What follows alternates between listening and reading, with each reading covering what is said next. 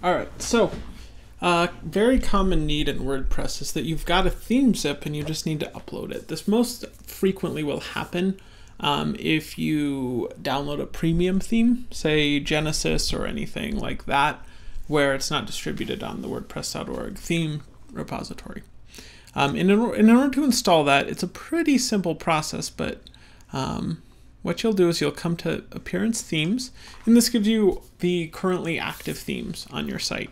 I'm running this child theme. I only have one other theme installed, and you click Add New.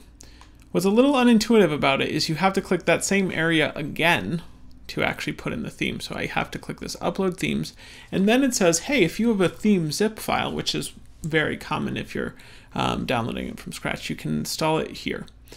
So basically I can either browse and find that file, or I can go ahead and drag it out of my thing and put it atop there. Both work just fine.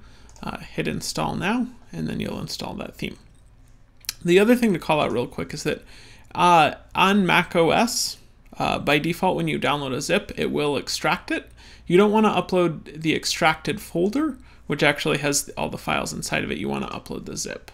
And then I can preview this theme to show myself what it looks like without having to turn it on, just to make sure it looks right when I set it up. So maybe there's a thing I need to tweak, maybe there isn't. In my case, it looks pretty good, so I could just go ahead and activate and publish right there. Personally, I'm going to stick with our existing theme, but I do actually like this Stargazer theme pretty well, and it's a free one. I just pulled it as a zip to show it to you. So, cheers. Welcome to the after show. Just teasing. Like and subscribe if you enjoyed this video. Thumbs up are great. Thumbs down are okay too. And bye.